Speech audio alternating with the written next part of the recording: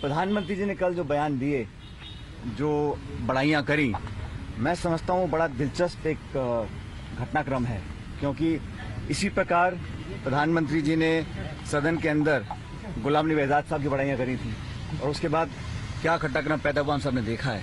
तो बड़ा interesting development था कल का, जो प्रधानमंत्री जी ने स्वतः ही बड़ाइयाँ करी हैं। इसको बड़ा मैं इंटरेस्टिंग मानता हूँ और इतना लाइटली नहीं लेना चाहिए। So now listen in to the reaction of the Prime Minister, the praise that he heaped on Ashok Gehlot that led to this statement from Sachin Pilot.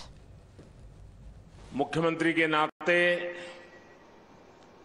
Ashok जी और हम साथ साथ काम करते रहे और अशोक जी हमारी जो मुख्यमंत्रियों की जमात थी उसमें सबसे सीनियर थे, सबसे सीनियर मुख्यमंत्रियों में है। और अभी भी हम जो मंच पे बैठे हैं उसमें भी अशोक जी सीनियर मुख्यमंत्रियों में से एक है। All right, the first reaction coming in from the Rajasthan Chief Minister Ashok Gehlot after Sachin Pilot's charge and the advice to the Gandhis that this statement should not be taken lightly. Ashok Gehlot saying Sachin Pilot should refrain from making such statements. Listen in. Wild life के interest में होगा वो काम हम करेंगे। रणवीर गुड़ा बयान दे रहे हैं, बीते दिन उन्होंने अलग बयान दिया, आज पायलट का बयान सत्ता संगठन को कैसे सर होना चाहिए? देखो बयान तो नहीं देना चाहिए वैसे तो, क्योंकि अभी जो है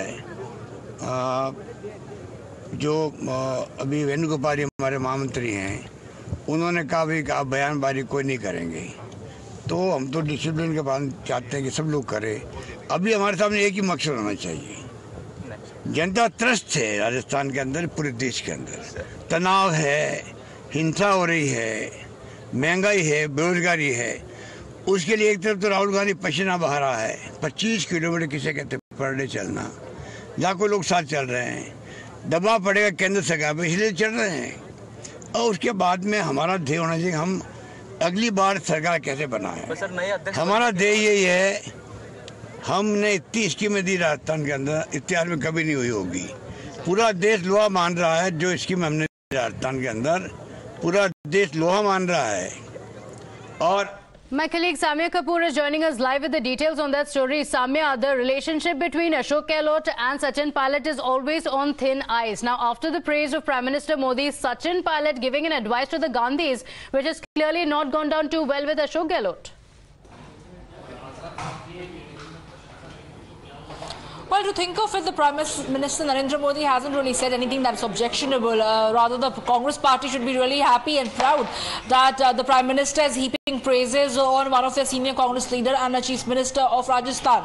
Having said that, the internal dispute and the feud between Ashok Gehlot and Sachin Pilot is once again out on the anvil for everybody to view it. While Sachin Pilot is demanding action be taken against all those errant Congress MLAs who decided not to show up for the CLP meeting that took place on 25th September, after which the disciplinary action really cracked its whip against them, issuing notices. Sachin Pilot is being reminded by Ashok Gehlot that he should not make those statements because KC Venugopal, General Secretary Organization, has imposed no statement on ban on leaders like Mr. Sachin Pilot. Because remember, in 2019, it was Sachin Pilot who decided to, take away many of the Congress MLAs and wait it out at another resort. But there was action not taken against one Sachin statement Pilot. from the Prime Minister was enough for Sachin Pilot to yet again take a dig at Ashok Gehlot. Samya, thank you for joining us with those details.